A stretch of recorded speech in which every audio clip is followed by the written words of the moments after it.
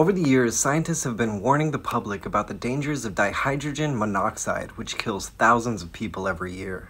For example, this 2006 flyer published on the Stanford website straight up calls for a ban on the substance. Here it lists some of the most alarming facts about the colorless, tasteless, and odorless chemical. Also known as hydroxyl acid, it's a major component in acid rain and contributes to the greenhouse effect. It accelerates the corrosion and rusting of certain metals and has even been found in the excised tumors of cancer patients. It may cause severe burns, and prolonged exposure to its solid form can cause severe tissue damage. Despite all these dangers, people all over the world transport and consume this chemical. And when people become addicted to it, DHMO withdrawal means certain death.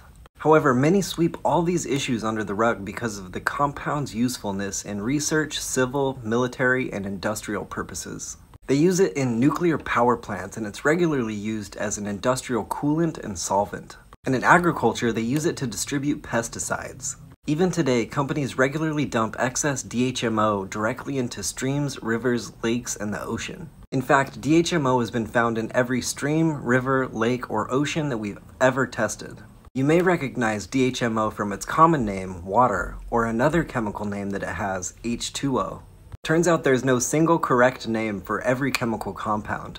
People have been making dihydrogen monoxide parodies since April Fool's in 1983 when the Durand Express, a newspaper in Durand, Michigan, said that dihydrogen oxide had been found in the city's water pipes.